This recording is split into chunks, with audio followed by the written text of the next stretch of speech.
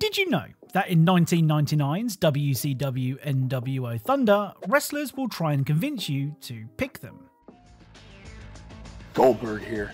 If you pick me, you'll find out who's next. Ah!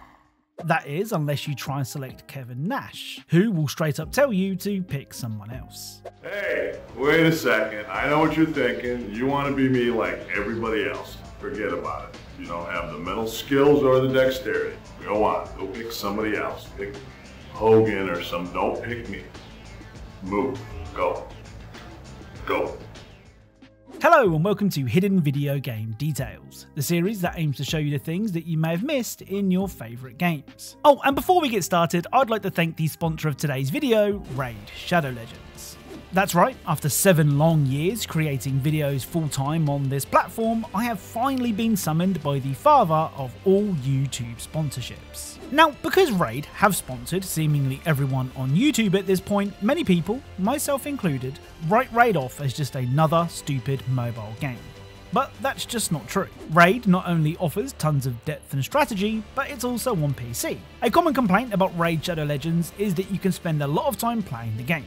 But is that really a bad thing? I mean, we spend hours watching TV and playing games. Why not take some of that time and put it towards unlocking some of Raid Shadow Legends' excellent champions? Now, I know what you're saying right now, but Captain Eggcellent, Raid Shadow Legends lets you spend money to speed up your progress. And guess what? You're right. But Raid also has loads of players who are completely free to play and enjoy the game just as much, if not more, than those who spend money. I mean, there's no better feeling than actually earning something, right? I've also set up an in-game clan, which I've called the Eggheads. As it stands, I'm the only member, so please join me as I'm starting to get lonely. Ultimately, Raid Shadow Legends is free to play, and if you want to check it out for yourself, check my link in the description, which will also help support the channel. Oh, and if you're a new Raid player, you'll also get these goodies for free. A big thank you to Raid Shadow Legends for sponsoring today's video, and without further delay, let's get started. So, regular viewers of this channel will be well aware of my love for video game fish tanks. And more specifically, video game fish tanks that realistically drain when shot. Well, the first of today's details is perhaps the oldest example I've found of a leaking fish tank. On the 6th mission in 2002 Splinter Cell, you can do this.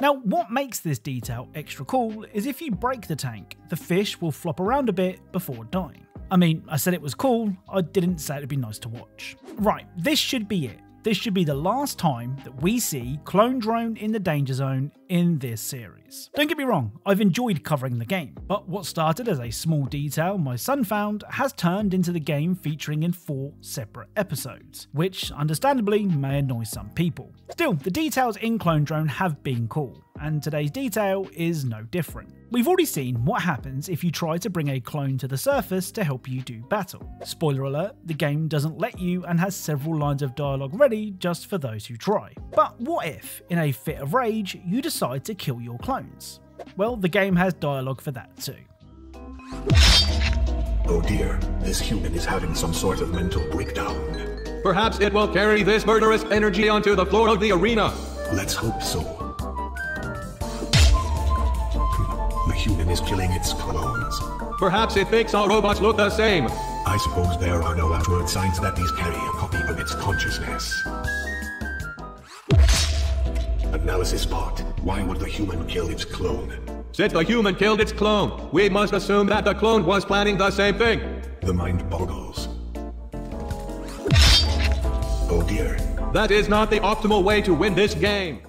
Now recently, I asked for your recommendations for funny video game achievements, with the only rule being that they had to be secret achievements, as those could be easily missed by the majority of players. It's at this point that I want to remind everyone, this series isn't about Easter eggs, it's about finding the cool things that you may have missed in games, and some secret achievements fit that description perfectly. Now, this secret achievement from Infra, the game where you play as a structural engineer, begins with a really long briefing in an office.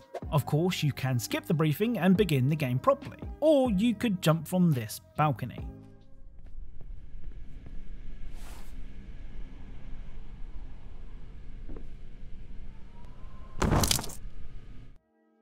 So leaping from the 7th or 8th floor will reward you with the A Bad Case of the Mondays achievement. And what's really cool is that the date in-game, the 8th of August 2016, was indeed a Monday. Now, if you're anything like me, then when you're stuck in a game, you just randomly try and interact with things until something happens. I mean, I'm not proud to admit it, but this particular method got me through some tough times in the older Resident Evil games. Well, if you employ that way of thinking in the 1993 point-and-click adventure Sam and Max Hit the Road, you can push Sam to breaking point. I can't pick that up.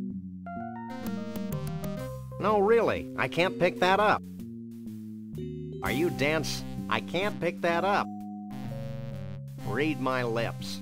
I can't pick that up. I give up.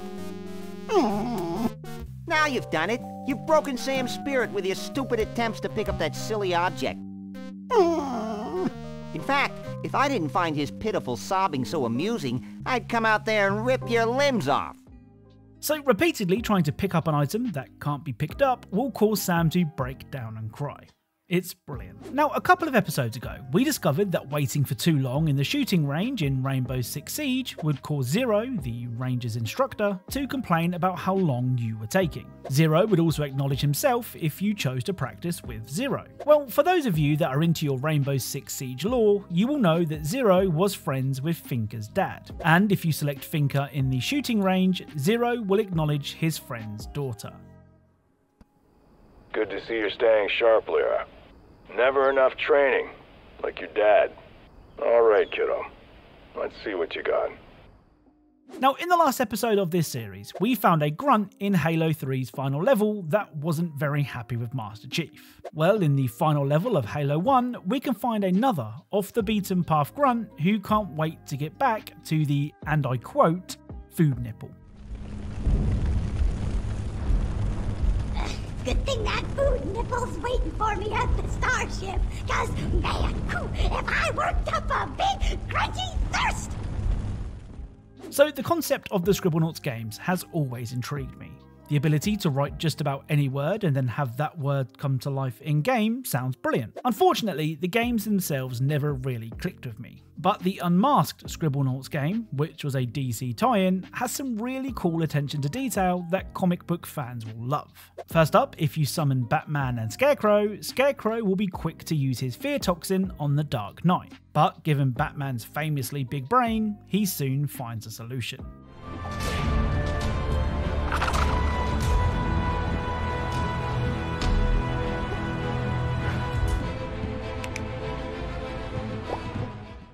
So, despite initially struggling, Bats will soon wear a gas mask to help defeat Scarecrow. Next up, if you summon Oracle, she will of course be in her wheelchair. However, if you destroy her wheelchair, she will do this.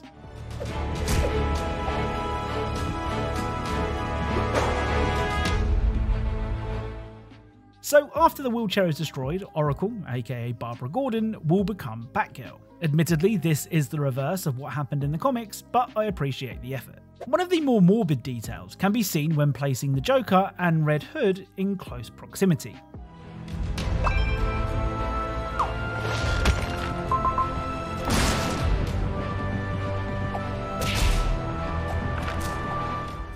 So the Joker uses a crowbar when fighting Red Hood, but when he fights anyone else, he uses his laughing gas. This is a callback to when the Joker beat Jason Todd to death with a crowbar, and of course, the Red Hood was Jason Todd. The final Scribblenauts detail is even worse. If you place a refrigerator next to the Kyle Rayner version of the Green Lantern, he won't be very happy.